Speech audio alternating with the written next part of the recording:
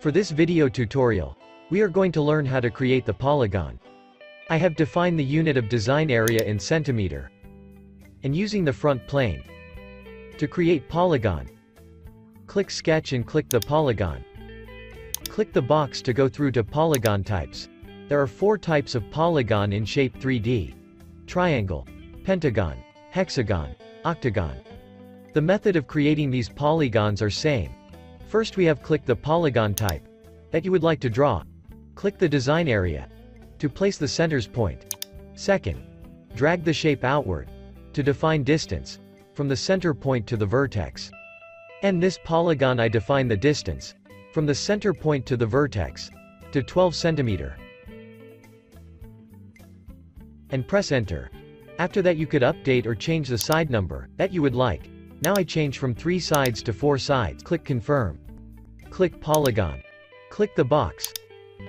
Click Pentagon. Click the design area to create the center point. And move the mouse outward to define dimension from center to vertex to 9.9 centimeter. You could change the side number by clicking the side label and enter new side. But now I'm not changing the other way to adjust the dimension of the distance from the center to vertex.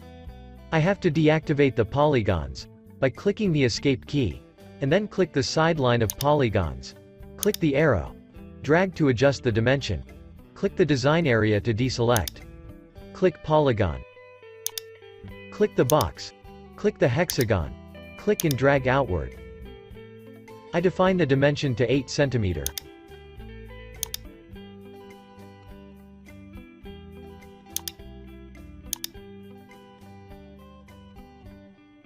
Click polygon. Click the box. Click octagon. Click move the mouse outward and click. Press enter to finish. And I change the side number from 8 to 5 sides. And click confirm.